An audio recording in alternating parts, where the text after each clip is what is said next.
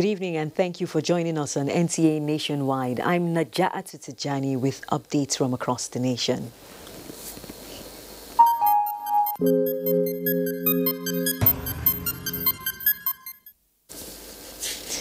The Nigeria Center for Disease Control has announced 216 new cases of COVID-19 in the country on 18th May 2020. The breakdown shows that Lagos had 74 cases, Katsina 33, Oyo 19, Kano 17, Edo 13, and Zamfara State has 10 new cases, while Ogun, Gombe and Borno states have 8 each. Others are Bauchi and Kwara states with 7 new cases each. The FCT has 4. Kaduna and Enugu states have 3 each, while Rivers States has recorded 2 new cases. Currently, Nigeria has 6,175 cases of COVID-19, with 1,644 discharged, while 191 patients have died of the virus.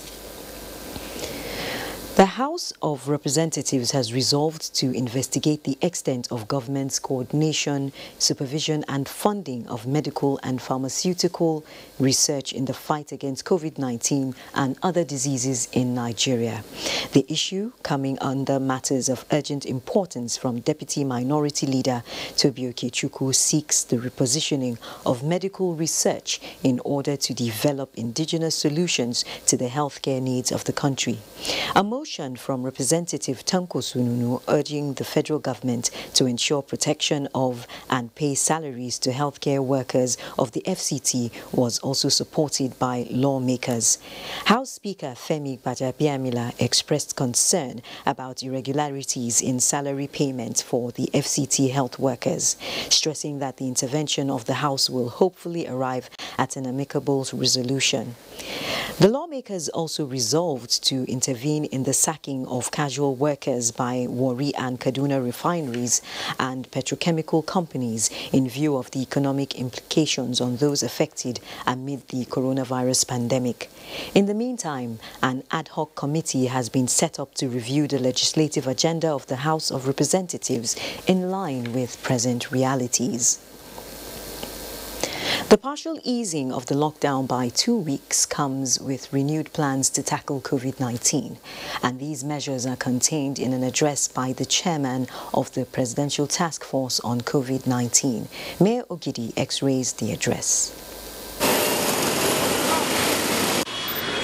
Like a test run, Nigeria eased its lockdown for 2 weeks on the 4th of May 2020.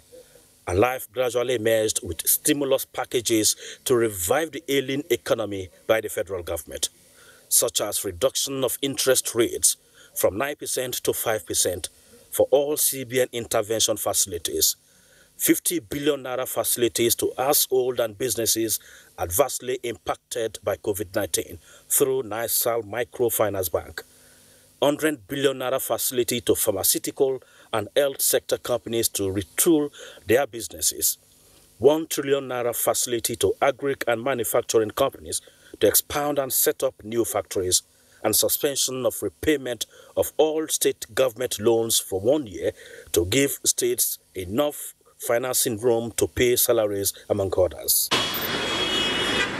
And the first phase of the test run, as it were, ended, and the PTF chair, Boss Mustafa, and his team is here to unveil the next line of action and to answer questions. For the Presidential Task Force, we share your pains, but our future is in the hands of every Nigerian. For the PTF, it is 2 weeks of mixed bag. That is, the level of compliance with guidelines low, but efforts to curtail the spread high. On the sunny side, there was increase in the number of laboratories in the COVID-19 network from 15 to 26. Additional 15,558 tests were conducted, increase in the number of trained personnel to 11,409 health workers, procurement and distribution of additional personal protective equipment and ventilators across the country. However, the infection prevention and control activities identified 9 high-burden local government areas in the Federation, reporting high number of cases and accounting for 51% of the total number of infections in the country, and with the briefing received from President Buhari, the status quo on the ease of lockdown still remains for another 2 weeks to still observe the behavior in the era of the new normal. This means all measures, exemptions, advisories, and scope of entities allowed to reopen under Phase 1 of the eased lockdown shall be maintained across the Federation for another 2 weeks, effective from 12 midnight, 18th May 2020 to 1st June 2020. Maintain the existing lockdown in Kano State for additional 2 weeks. Imposition of precision lockdown in states or in metropolitan high-burden local government areas that are reporting a rapidly increasing number of cases when the need arises. This would be complemented with the provision of palliatives and continued re-evaluation of the impact of the intervention and aggressive scale-up of efforts to ensure that communities are informed, engaged, and participating in the response with enhanced public awareness in high-risk states. It is a new era that comes with new traditions, and since nobody knows when COVID-19 will be over because science moves at its own pace, the PTF advises state governors to align their state-specific measures with the guidelines issued by the Presidential Task Force. Hunger has no sympathy for anyone, so farming activities must go on. Therefore, PTF reminds the security personnel to consider farmers during their enforcement exercises and see the period with human face. When the finishing line is in sight, the runner puts in more efforts, and that is the task before all Nigerians at this time. Mie Ogidi, NTA News. And now joining us via phone call to speak further on Phase 2 of the ease of lockdown is an economic analyst, Mrs. Chinwe Ezenwa. You're welcome to NTA Nationwide. Hello. Mrs. Chinwe, welcome to NTA Nationwide. Thank you very much for having me.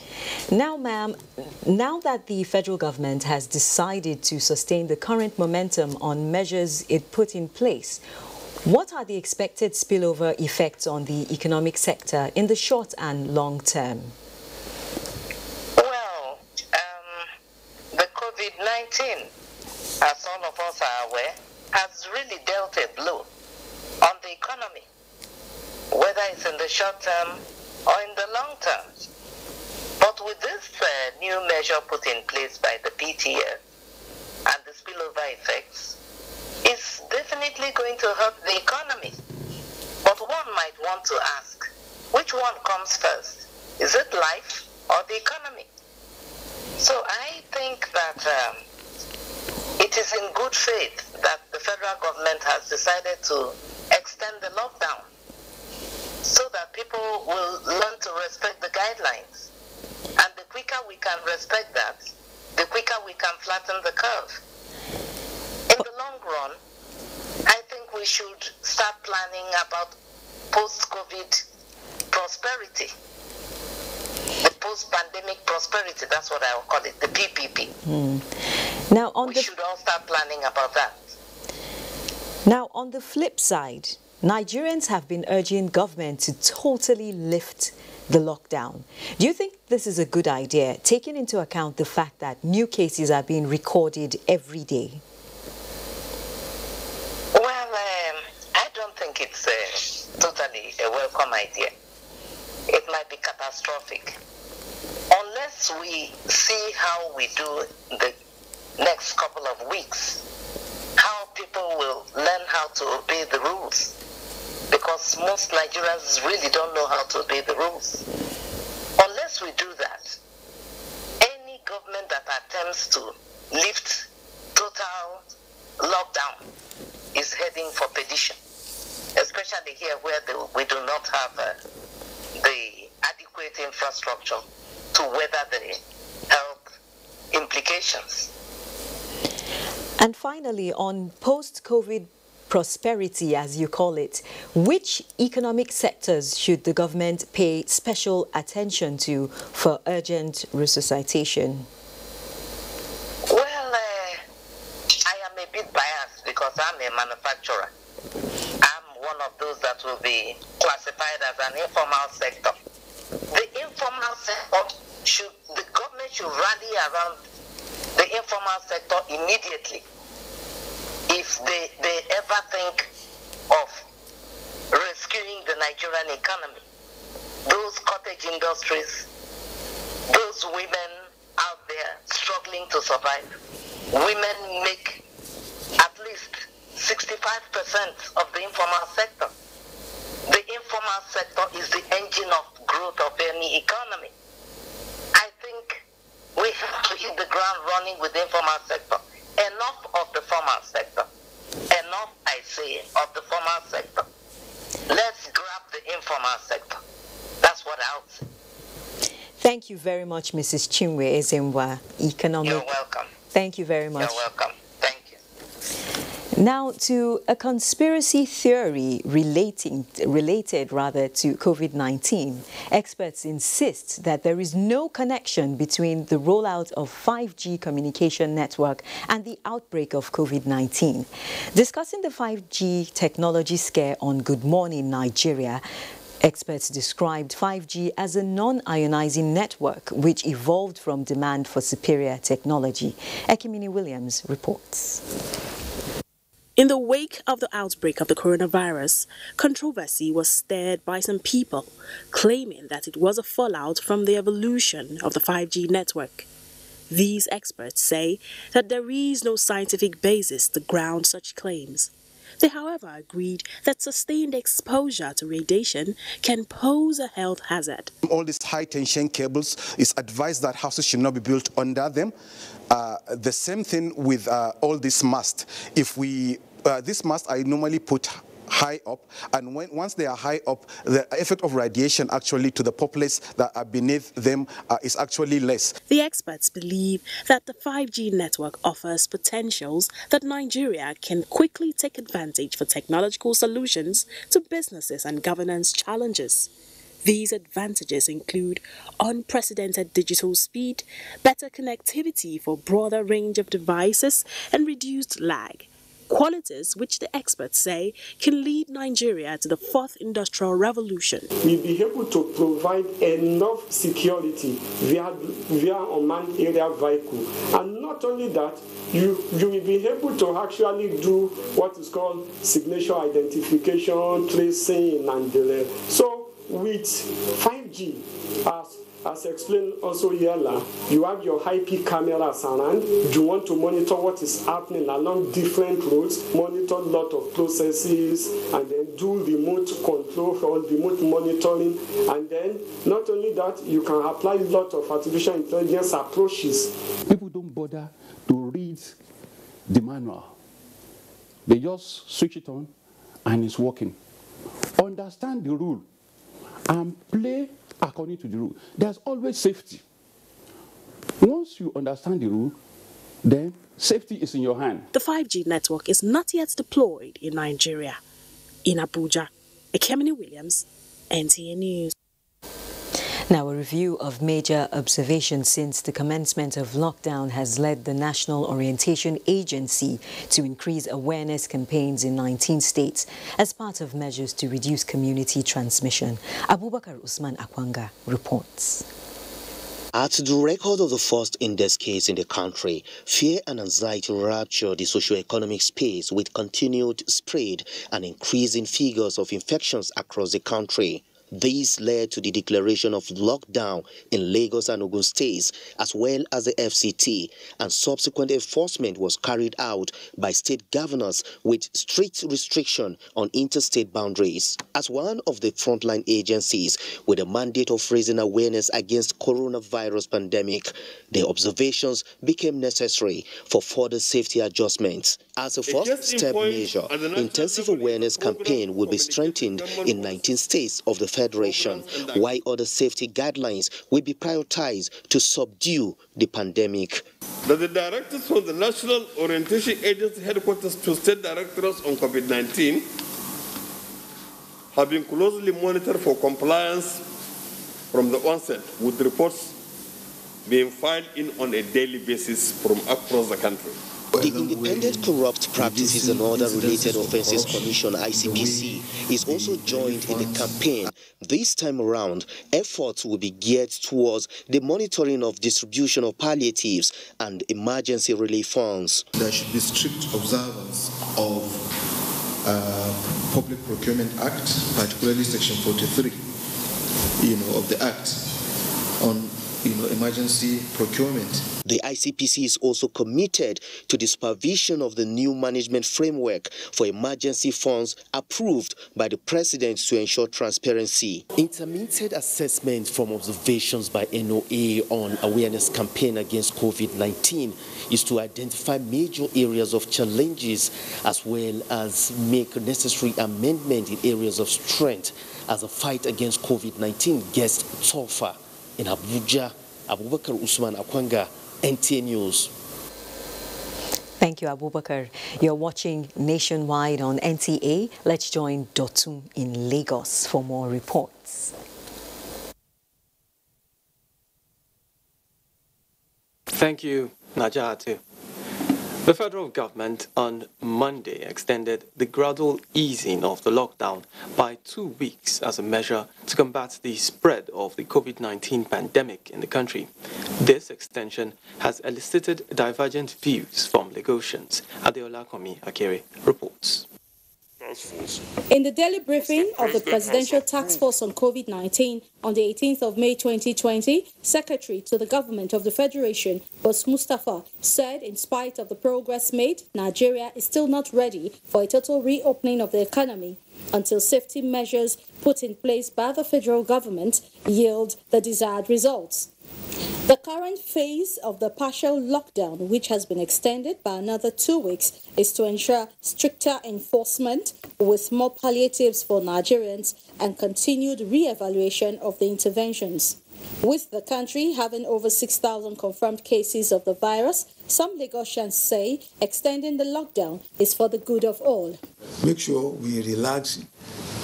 The relax will continue to be gradual, not total.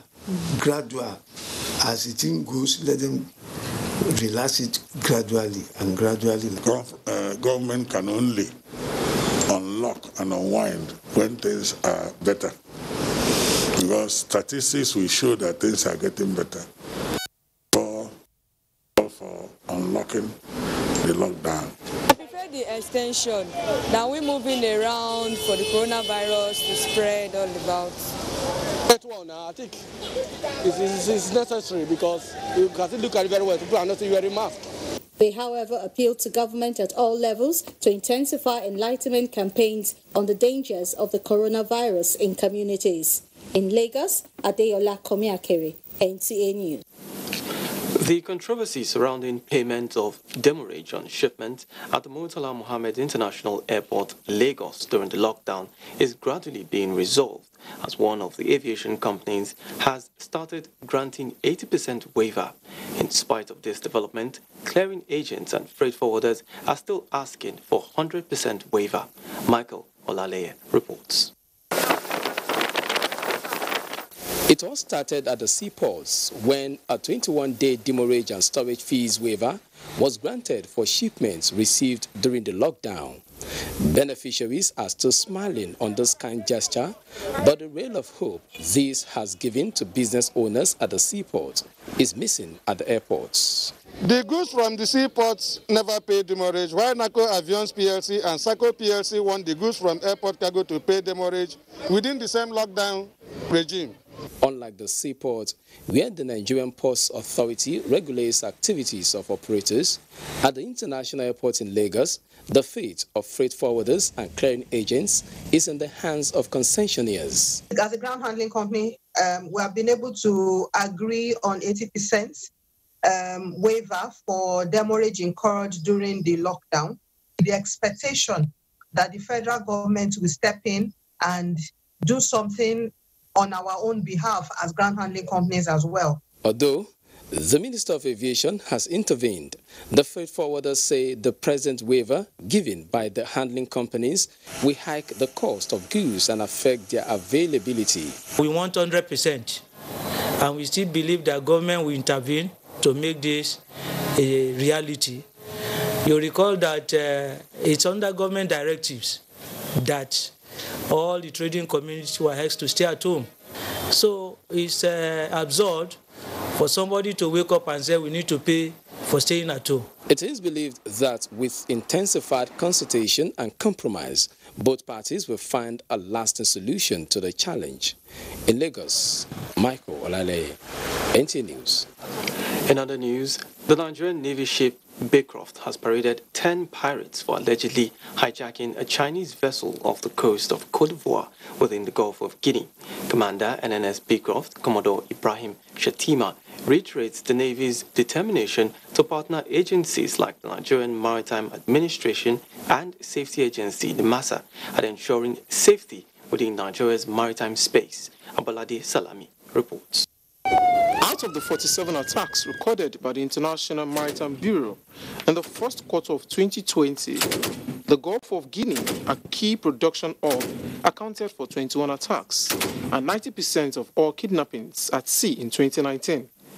Security agencies are not resting on their oars, but matching their surveillance strategies with criminal antics. And one of these interventions saved the day when some alleged pirates recently carried out their nefarious act on a Chinese vessel MV Alifong 2 off the coast of Côte d'Ivoire, overpowering all 18 passengers on board the vessel. The swift intelligence report made to the Nigerian Navy prompted it to dispatch Nigerian Navy ship Unguru to intercept the vessel 140 nautical miles off the south coast of Lagos. Use this opportunity to strongly warn the criminal elements that engage in any act of maritime crime within the Gulf of Guinea to desist, as the Nigerian Navy has the capability and the willpower to deal with such perpetrators. The Nigerian Maritime Administration and Safety Agency is concerned on safeguarding the deep blue sea economy from pirates led to the formulation of an anti-piracy act assented by the president where criminals will be charged. Before now, the issue of prosecution of pirates was a very difficult thing. But now with the act in place, it has made it easier for them to be prosecuted. The Nigerian Navy says regional cooperation with relevant stakeholders in terms of information sharing will be deepened for response capability. In Lagos, Abolade Salami, NTA News. And that's it from here. Nationwide continues after the break. Do stay with us.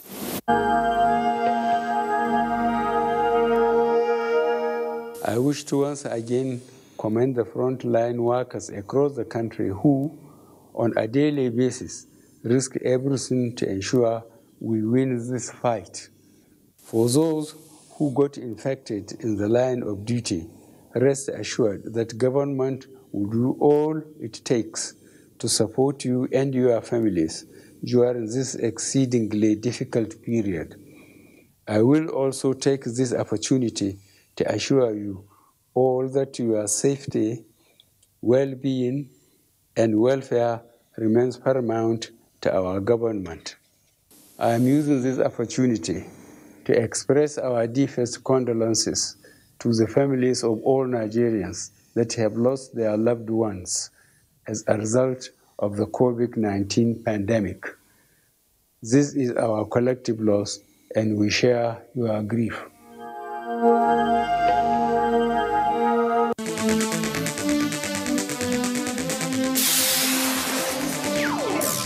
COVID-19, looking inward for alternative medicine, is the focus this week on NTA Tuesday Live. What are the potential in Nigeria for alternative medicine? What are the global best practices on issues of COVID-19? Tune in at 10:30 p.m. for answers and more on NTA Tuesday Live. Don't miss it.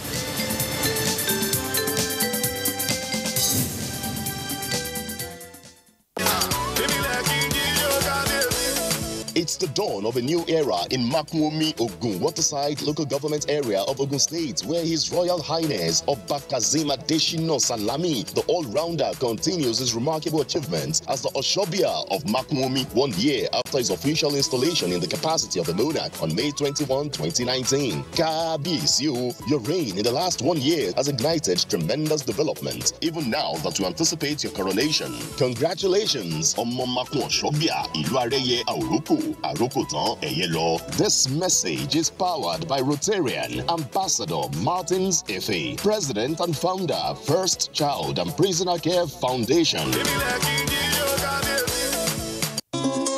This is a very important message. Operation Wear Your Mask, especially for people who don't old. No forget, your body no tranga like before. You not even tranga like your children or your grandchildren. So therefore, always wear your mask for this pandemic period. No they to receive visitors, so even if not your grandchildren. Make extra mask where you go fit wash. Make like 2 and that's your number 1. And if they come out for house, wear your mask always. And if you come back, wash your hand with soap and running water to avoid coronavirus. Make you for live long for your children and your grandchildren. No forget, Operation Wear Your Mask, especially for people who don't old. Protect me, I protect you. Na coalition of societies for the right of older persons in Nigeria, COSROPIN, join body with National Orientation Agency, NOA, bring on this message. We have observed the lockdown. We have practiced the measures in order to curb the spread of the virus, but we can do better. The coronavirus spread is increasing daily, and only together can we cut down the numbers and defeat the spread of the virus. Remember, COVID-19 is not a death sentence, and a recovered patient cannot spread the disease. Do not stigmatize. Do not hesitate to report any case, or if you have come in contact with anybody that has been infected with COVID-19. If you have cough and fever, please stay at home and call your state hotline. Find state numbers at www.covid19.ncdc.gov.ng. Remember, it is for your own good and for the good of every Nigerian. Let us do better and defeat the virus. Together, we can do this. This message is brought to you by the Nigerian Television Authority, NTA, Africa's largest television network.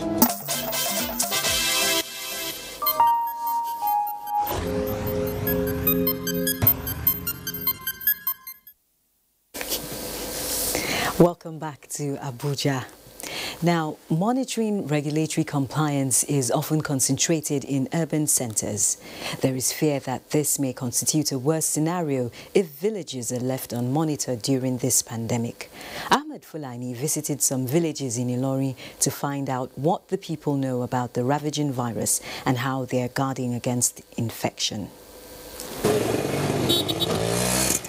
People of Apado, a rural community in the Ilorin East local government area of Kwara State, are aware of the existence of COVID-19. Hence, measures are being taken to prevent themselves from contracting the virus while avoiding handshake and gatherings of large crowd. However, the people are indifferent to the use of face masks. They believe it is applicable only to those who have infected people among them. We have been observed not going to church, not crowding. So people have not been, no ceremony all around. So we have had that. We are just hearing about the virus spreading all over the countries, but we have not had any cases here. We don't gather more than 5 people, and we don't even shake hands. We also distance ourselves from any stranger. This centenarian, Abraham Egunshola, has never experienced this kind of killer disease in his 10 decades of his existence. Since we have not even experienced it before, it is hard for us to know what it is, but we have been told it is a dangerous virus. The head of Apado, Deacon Titus Ajibola, is appreciative of the various palliative support distributed to his people, which brought relief to the community during the total lockdown. From Apado in Ilorin East local government area of Kwara State, Ahmed Fulani. Kano State Government has released operational guidelines for the controlled easing of restrictions induced by the coronavirus pandemic as a way of fine-tuning the extended lockdown of Kano State by the Presidential Task Force on COVID-19 for another 2 weeks. In a statement by the Commissioner for Information, Malam Muhammad Garba, Governor Abdullahi Umar Ganduji met with key stakeholders and decided to partially lift the lockdown on Sundays, Wednesdays, Mondays and Fridays between 10 a.m. and 2 p.m. as earlier recommended by the Presidential Task Force. The statement adds that the government considers it convenient to allow the conduct of Eid prayers on Salah Day, along with the lifting of restriction of movement from 6 a.m. to 2 p.m. under strict observance of safety and prevention protocols, with none of the usual public Salah festivities. Similarly, there will be no central Eid prayer, Durbar or Sultan Salah message in Sokoto this year. Shehu Muhammad Datti reports that Sultan Muhammad Saad Abubakar dropped the hint at a meeting with the 86 district heads in the state. The central Eid prayer was a collective decision of the northern traditional rulers in Nigeria. This is with a view to stopping the influx of people from nooks and crannies of the state to the central Eid ground to observe the 2 rakat prayers. With this development, the Sultan directed district heads to stop the influx of their masses to the central Eid prayer ground. All these are geared towards curtailing the spread of the novel coronavirus. The Sultan said more needs to be done in sensitizing their subjects, emphasizing on the need to adhere strictly to expert advice at all times. While wishing the entire Muslim Ummah a fruitful Ramadan and Eid al-Fitr, the Sultan called for more prayers against the spread of the COVID-19 across the globe. In Sokoto, Shehu Muhammad Datti, NTA News. And now let's join Chinenye in Enugu for more reports. Hello, Chinenye. Hello, Naja Atu. Good evening and welcome to Enugu. As the Enugu State Palliative and Emergency Committee on COVID-19 continues to distribute food items to residents of the state through various groups, the Enugu chapter of the Radio, Television, Theatre and Art Workers Union, Ratao, has also benefited from the state's gesture. Susan Eze reports. The Deputy Governor, represented by a member of the Palliative Committee and leader of the State House of Assembly, remarked that government and the media are partners in progress in the fight against COVID-19. The leader of the State House of Assembly appreciated the role of the media in publicizing government's efforts at curbing the pandemic. If we don't discriminate what the government is doing, the masses will not know what we are doing. Especially now, we need to tell our people the need to adhere to the health protocols. We can't thank you enough. State Chairman, Radio, Television, Theatre and Arts Workers Union, Enugu Chapter, Ndudi Chude, commended the state government for its dogged fight against the disease in the state. The chairman, who expressed gratitude for the gesture, said it will go a long way in alleviating the current hardship experienced by members. I will urge you people not to relax on your hours. Meanwhile, we appreciate this as it will go a very long way to fight another pandemic, which is hunger virus. Thank you. The items donated include bags of rice, tubers of yam, vegetable oil, tomato paste, and other things. In Enugu, Susan Eze, NTA News. And in addition to other preventive measures and orders by federal and state governments to curb the spread of coronavirus, a curfew order had been placed in Enugu State. Mina Ukobasi went around the metropolis to monitor the level of compliance with the curfew order. Measures put in place by the Enugu State government to curtail the spread of COVID-19 is restriction on movement and, of course, curfew. We are here to find out the level of compliance to this curfew order. These motorists are in a hurry to beat the 8 p.m. deadline curfew imposed by the federal government to curb insecurity occasioned by COVID-19. Efforts to speak to most of them proved abortive as they couldn't spare a minute to grant an interview to avert facing the law. We also captured some security personnel who were on ground to enforce the order. No, we know about the coffee. It's just that we are in Enugu State. So I'm trying to go back to 90 miles so that I'll park there. I don't like it when I'm from my office where they post me, they come back. I do handwork weather, but I see the work for under Enugu State, neighborhood watch. I know now, I go to my mother for hospital, so I go to my house. In Coincidentally, we are not the only ones on the prowl to monitor compliance. The news crew ran into the Enugu State Commandant of the Nigerian Security and Civil Defense Corps and his men also monitoring and enforcing compliance. Yes, you can see what we are in, and we are not relenting. So this time, whether this time or not this time, so our job is 24 hours. More so this material time, this enforcement is fully in place. The 8 to 6 a.m. curfew imposed on states by the federal government is aimed at curtailing community and interstate spread of COVID-19, as well as ensuring security of lives and property at these perilous times. In Enugu, Mena Adobio-Kobase, NTA News. And that is it from here. Najatu is back to you in Abuja for more on Nationwide. Very much.